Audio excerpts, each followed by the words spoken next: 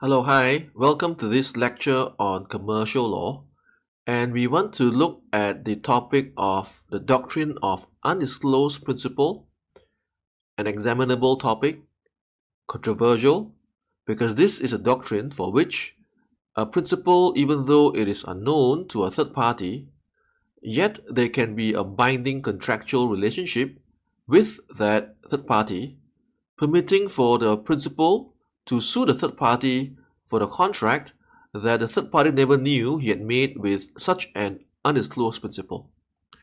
Let's begin by looking at the definition of what the doctrine means. And so, this is where the agent is acting for a principal whose existence is unknown to a third party. And the third party contracts with the agent, not knowing that he is in reality contracting with the undisclosed principal, because the agent is actually acting for an undisclosed principal. And so we call this the doctrine of undisclosed principle. Now this must be contrasted from or distinguished from the doctrine of disclosed principle, but just that the principle was unnamed. In the case of where the principle is disclosed but unnamed, then this is a case of where the third party knows that the agent is an agent, just that he does not know whom the agent is acting for, but that the third party knows that there is a principal. Our focus for this recording or this lecture is the doctrine of undisclosed principle, and we now want to look at the effect. What then is the effect of this doctrine? And this is seen in the following points, where when the doctrine applies, the effect is that the agent will have committed an act or a contract that will legally bind the undisclosed principal with the third party. It does not matter the third party does not know of the existence of the UP, but yet because the agent was acting for someone else, that someone else will take the benefit of the contract. However, it must be noted that the agent himself will also remain liable on the contract. This is because when the third party made the contract, at that time, he was, in his mind, having the intention to contract with A. And so here is a recognition of the intention of the third party, that since he was intending to contract with A, the agent, we allow the agent to still remain liable on such a contract. However, it does not mean to say that the third party can sue both parties. The third party has to make an election or a choice in suing either the undisclosed principal or the agent. The law will not allow for a double compensation to the third party. Now, as far as the third party is concerned, he has to make that election, and the moment he has done so, to choose unequivocally to sue one or the other, then the two rights he has between the UP or A has now merged to become one. And we call this doctrine of merger and election. And the effect being, he is now unable to sue the other party. Having explained what is the doctrine of UP and its effect, what then is the rationale for this doctrine? For example, if the third party was intending to contract with the agent, then why then do we allow for a contract to arise between the undisclosed principal and the third party? Would this not be inconsistent with the doctrine of privity? Let's now look at the rationale for the doctrine, and this is seen in the case of Tehran Europe and St. Bolton, where in this case the court talked about how it's assumed that the third party is willing to contract either with the agent or with anyone that the agent may be representing, even though the existence and the identity is unknown. And that is true for the majority of most ordinary commercial contracts. And a good example is this. Say, for example, that I may call to make a booking for a restaurant dining reservation. And when I call to make a booking for dinner reservations, and the restaurant takes my booking, to the restaurant, it does not matter whether I'm contracting for myself or whether I'm contracting for someone else. As far as they're concerned, this is your typical ordinary commercial contract. They will intend to make a contract. The identity is less important. And so whether I show up and I make payment or the person I call for on behalf of the undisclosed principal shows up to pay for the booking or for the dinner, the restaurant is perfectly happy. And so that's really how we understand the rationale for this doctrine. And so by way of this diagram, we see how that between the principal and the agent is acting for the principal, acting within his authority, and contracts with the third party. Now, no doubt the third party is primarily contracting with the agent, but what I want you to note is this, that as far as the third party is concerned, he is contracting with either the agent or the principal. It does not matter to him whom he is contracting with, so long as there is a contract, and that being the primary focus, intention to make a contract, not so much as with whom the contract was made with. And so the moment we find that there is such intention by the third party to contract, accordingly, there will be a binding contract between himself and the undisclosed principal. Now, in order for the doctrine of undisclosed principal to arise, we want to look at one very important requirement established in various cases, no less in this case by the Privy Council of Siu Yin Quan, where the court emphasized that the agent must have been acting within his actual authority. And this has to be contrasted from where the agent may perhaps be acting within his apparent authority. That will not be acceptable. The law requires for the agent to be acting within the actual authority, and only when A is so doing, then will the UP be bound, allowing UP, the undisclosed principal, to sue on a contract, and vice versa for the third party to sue on a contract. Obviously, if the agent had acted outside authority, then therefore the undisclosed principal should not be bound, because this was an action done outside authority. Having understood as to when the doctrine will apply, what is the usual or main focus in the examination? And what is usually confusing as well is the exceptions, as in when will the doctrine not apply. And in the same case of Siu Yin Quan, the court laid out two situations as to when is it that the exception, or rather the doctrine, will not apply. And that is firstly, where the terms of the contract may expressly or by implication exclude the principal's right to sue. And secondly, the contract itself or its circumstance show that the agent is the true and only principal. Let's look at these two exceptions one by one, starting with now this exception where the contract itself, so rather the contract, show that the agent is a true and only principal. And to understand this, it's best illustrated by way of these two cases. The first case, the case of Humble and Hunter, where the agent had described himself as the owner. Whereas in the other case of Fred Drughorn that we contrast from, the agent described himself as a charterer, someone who will charter out a ship to be rented or to be leased by another party. Now, looking at these two cases, which would you think is where this exception apply? Where the contract shows that the agent is the true and only principal, and there is no one else behind that agent. And if you look at these two cases, it's very clear that this is the case of Humble and Hunter, where the exception would apply, where in this case, because the agent had described himself as the owner, this would give the impression that there's no one else behind him, that A is the true and only principal, and therefore accordingly the undisclosed principal should not be allowed to intervene.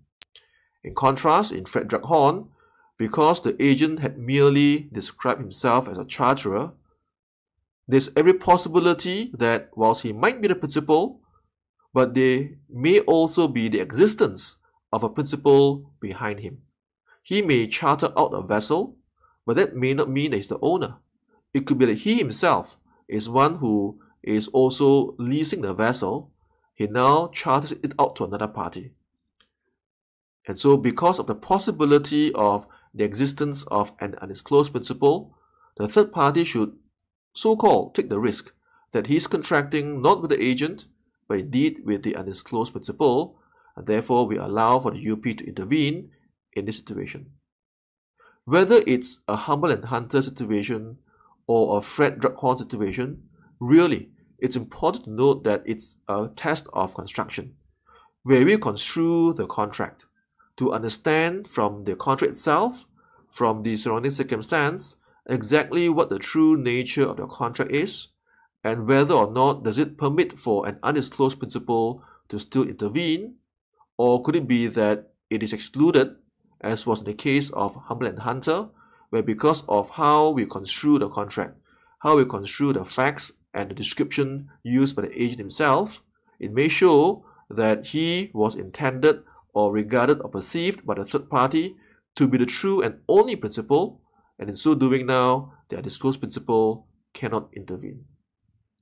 Now we have another exception, and this other exception in a sense is one that appears to be a major focus in examination, and that is where the terms of the contract expressly or by implication exclude the principal's right to sue, and obviously then his liability to be sued.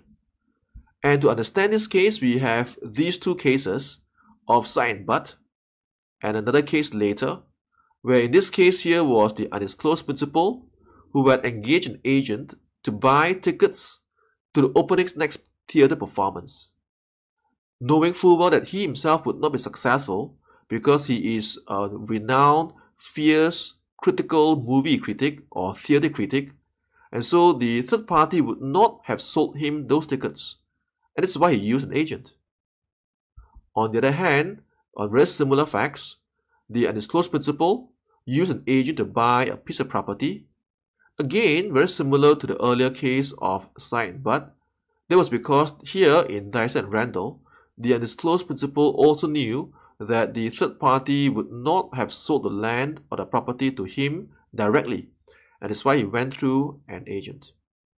And so both cases are fairly similar, but if you were to look at the detailed facts of both cases, look at the nature of the contract and the background, you would come away with a feeling that it is a case of Said and But, where the exception would apply, and the UP cannot intervene. This is because in this case of Said and But, the contract seems to clearly exclude the principal's right to sue, because the third party clearly would have intended to contract with the agent and would not have wanted to contract with the principal. Whereas in the case of Dyster and Randall, the court came to a different conclusion and said the exception did not apply. This was after all a contract to buy land, and the personality of the parties in a contract is less important. And because of that, that's why the court said that the undisclosed principal may still intervene. I suppose that what would be a key reconciling factor for this case is the fact that this was a land transaction, and being a land transaction, in general, it is more of a commercial type of contract for which the identity of the parties are less important compared to if I'm selling you tickets to attend the opening next show, for which the person or the personality of the parties are more crucial.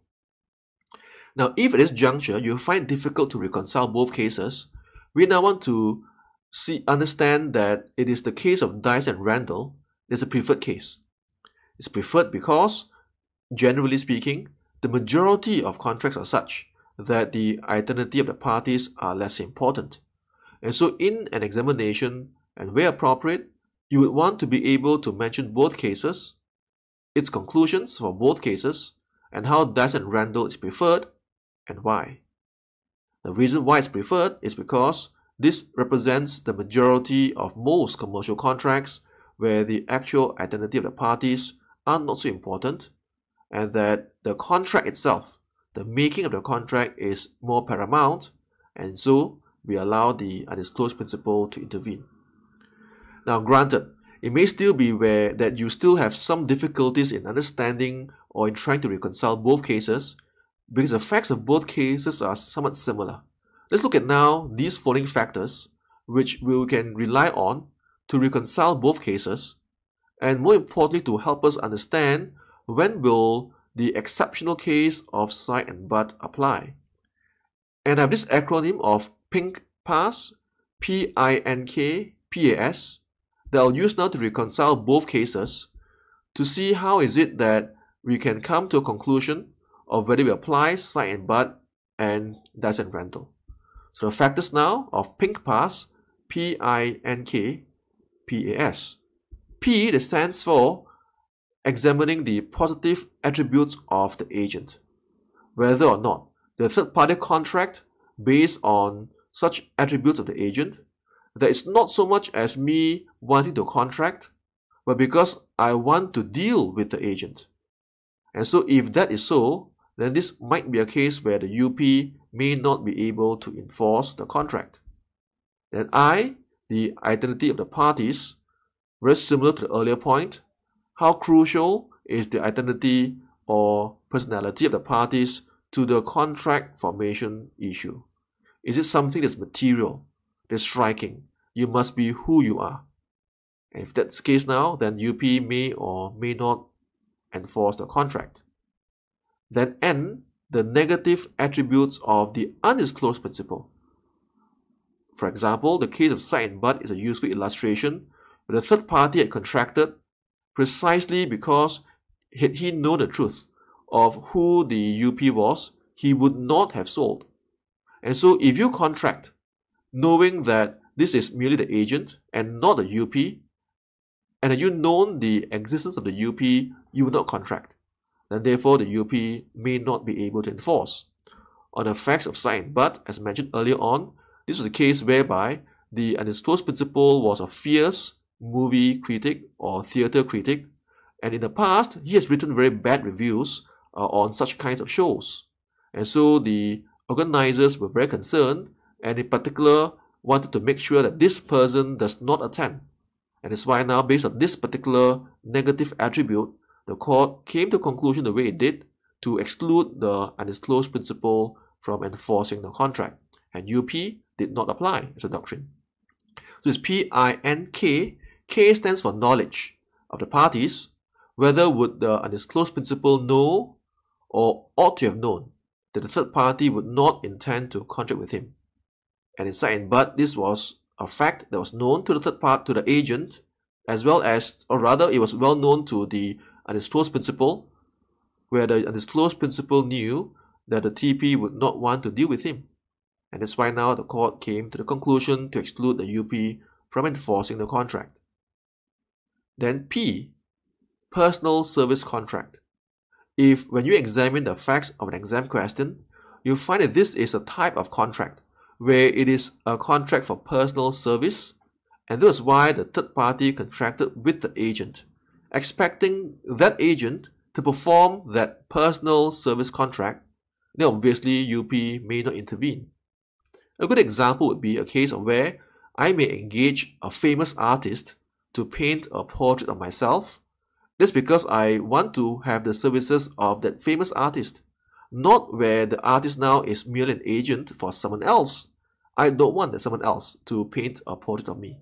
And so this is an example of what I mean by a personal service contract as a factor to help us understand when is it that Said and But or Dyster and Rental may apply. And then the next factor would be A, to examine whether or not is this an assignable contract.